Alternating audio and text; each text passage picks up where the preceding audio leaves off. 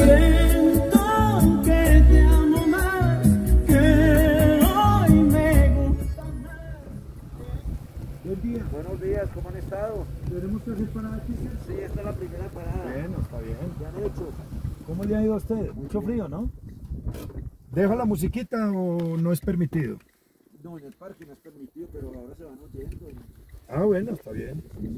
Muy amable usted, hombre. Un día tan frío, tan complicado y todo. Laundry 60. What's your name? Víctor. Victor. My name is Eduardo. I am tourist gay. Ah, ¿usted también sabe inglés? Sí. Estoy estudiando. Ay, qué bueno. I estoy en inglés. Bueno. Yo quiero estudiar inglés, hombre. Sí, Me fascina el inglés. I am studying English in the University de Caldas. Ah, está en la Universidad de Caldas, sí. ¿Y qué curso es? ¿Cuánto tiempo? Inglés, son 18 niveles. Empiezo a hacer el quinto el lunes. Ah, ya va para el quinto. Sí, ya voy para el quinto. Hijo de madre. ¿Por aquí qué río bajó? ¿Por aquí bajó parte de la avalancha o no? No. Bueno, yo diría que cayeron algunos pequeños fragmentos de agua. ¿Vale? Esta es una de las plantas que almacena agua en los parques nacionales. Se llama guardarrocío.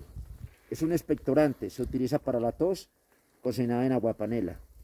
Esta otra planta se llama uvilla de páramo. Es de un sabor riquísimo. Sí. Saben entre granadilla y uvas estas fruticas. La consumen los colibríes, está en vía de extinción.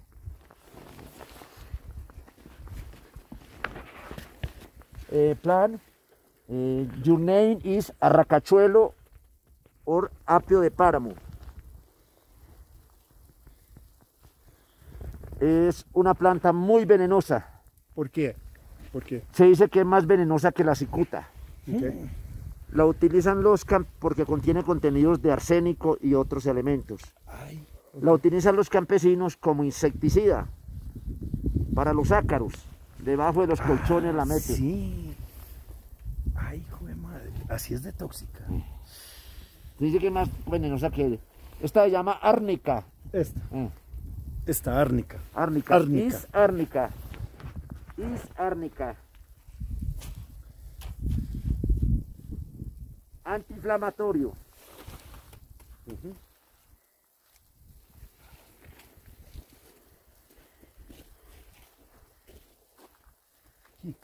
Go. Velón rojo. No. Aquella que adentro. Ah, Es velón rojo o velón de páramo. ya. Echa un gel para el cabello, Okay. para el crecimiento del cabello. Por ejemplo, para ti, se echa acá y el cabello crece. Ok, ok. Ve al gel allá. Cuidado, Uy, cuidado, la madre. Sí, se hunde. Tranquilo. Por eso no me meto y no le saco gel. Vea, y tiene gel. Sí, Te hundes allá, te hundes allá. Si tiene gel. Ah, sí tiene. Ven aquí. Aquí. No sé, yo me paro a ver si es capaz allá o si tengo zapatos mejores. Okay. Espera un minutito. Muchas gracias. Bien. Fabrica gel. Okay, bien.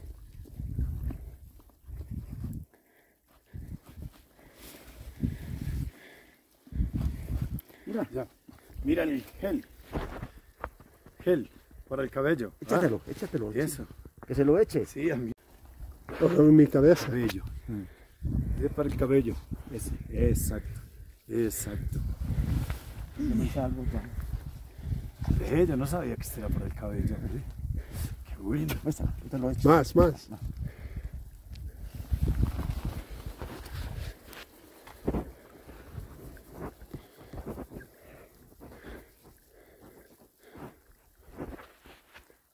¿Por qué, amigo?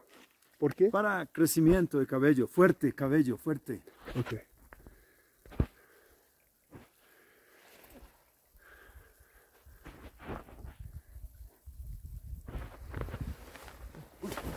Uy, tranquilo. ¿Doy la mano? Ok. Mira. Ah, eso es. Yo le recibo, a ver. Yo les di un poquito. Eso. Es muy bueno. Sí. Claro. Échatelo.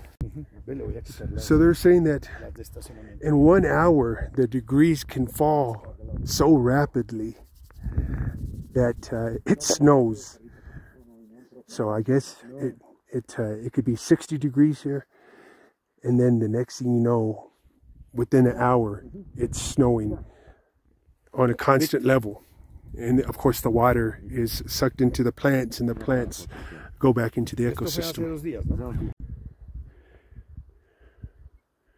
So here he's saying that there's microclimates, the wind, the rain, the water, sun, snow, that is needed for the survival of Earth and I guess humanity. Aquí y a la hora estar a 17 grados bajo cero. En una hora me ha bajado la temperatura a 34 grados. This gentleman says, I've been here for 17 degrees, and by an hour it will be 17 degrees below zero in 1 hour. And he said it's already lowered the temperature by 34 degrees within the hour that we've been here. So, Mucho calor y después yeah, it's kind of cold, but I didn't dress for the occasion because I didn't know that it was going to be that cold up here. But it is pretty cold. I could hardly breathe because of the height of where we're at. Estaba a una altura de 5.125. Estoy aquí a 17 grados con un calor. Y me vi con el grupo y a la hora estaba esa hora. I wish we could see the volcano a little better. It's up there. I wish you could see it. No. Este fenómeno sucedió hace 2 días.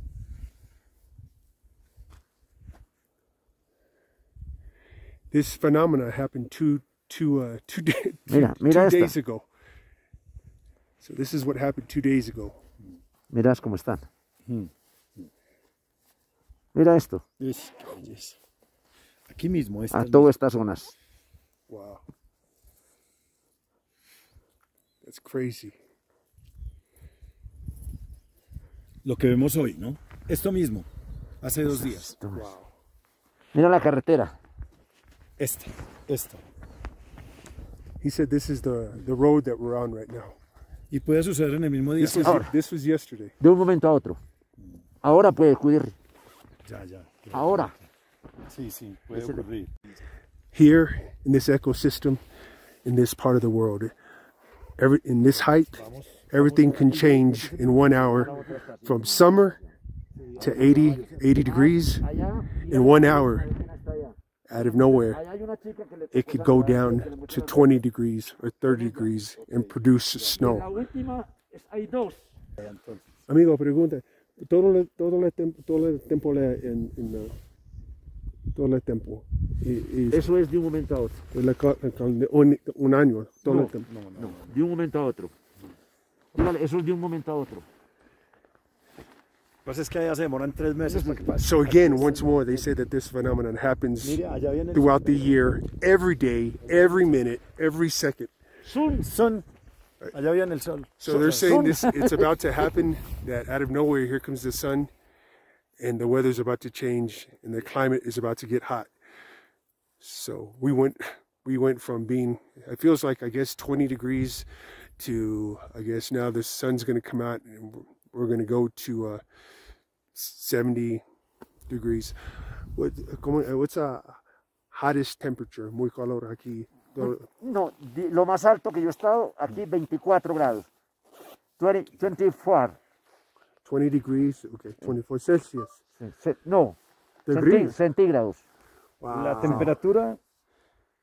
Loco. Yeah, this is crazy. So what they're saying is that the phenomena, which happens on a daily basis every day, it drops 17 degrees below zero. On any given day, this happens here. Again, we're at the Volcano Nevado del Ruiz and the Parque Nevado. Very historical here in Colombia, and I'm very blessed to be here. Jesus. Thank you, Lord. Hoy nos deshidratamos. Tomar agua y en la noche mucha sed, tomar más líquido. Okay. Hoy, 1 kilo. Hoy. Cada uno de nosotros, cada uno. 1 kilo. Dentro los que vienen acá van a mejorar notoriamente sus vías respiratorias. O sea, es muy bueno para los asmáticos y los que tienen problemas de rinitis. Lo más importante, escucha esto. Sí, sí. Lo más... A ver, Y todos los ha vivido aquí, en el parque. Okay. Eso lo ha logrado y su vitalidad se ha logrado por este aire tan limpio y el fenómeno de la oxigenación y los glóbulos rojos que se aumentan en la sangre. Exactamente. So the guide says that at At the end of the day, when we leave here, that we're going to be very dehydrated, and because we're gonna lose a lot of water out of our system. However, that our blood cells are going to be oxygenated, and we're going to be full of energy within the next 2 or 3 days.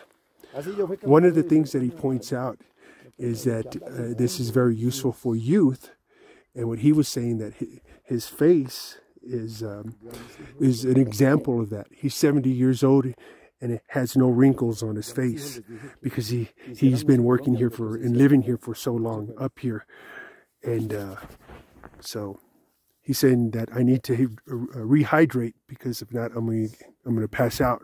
But at the same time, my blood level, that billions of red blood cells will be reproduced in my system within the next 15 to 18 days. Wow. Wow. Billions of new blood cells will be generated within my body within the next 15 to 18 days, starting now, as soon as I leave. And this is the reason why I will feel so energized. Can't wait for that to happen.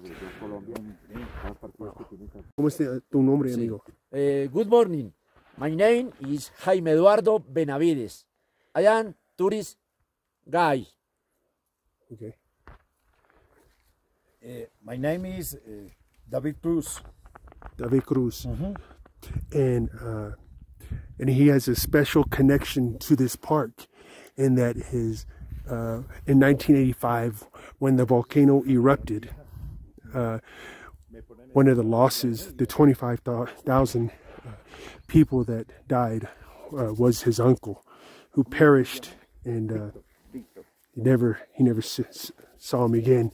So very sad story. But so David lives here in Manizales, so he brought me up here, and the tour guide lives up here in the mountains in the park. So they have a historical point of view to this place, and that's why they're very knowledgeable about the ecosystem here. And this is why they know that my blood cells will be regenerated up by billions of new red blood cells, and he said that the water, the gel, I don't know what that's called, but I'm going to find out right now what that gel of water is called. And maybe some of y'all may know, especially if some of you who are in school to study the ecosystem or biology. But I'm going to find out right now. So I'm going to pause, and then when I come back, I'll let you know. Okay, so the phenomena is called Nevada, and that's why this place is called Nevada. But I asked him what the gel was that they put in my hand that I wiped on my head, and it's rare. It's like putting Vicks vapor rub on your chest, you know, when you're sick. But you don't smell that menthol. You don't smell anything. It's just nothing. But it feels on your system, on my head. It feels like that, but not sticky at all. There's no residue whatsoever. But when I asked them, they said it's called ice. It's ice. And I said, but it's not cold. And they said, not all ice is cold. So it's basically water.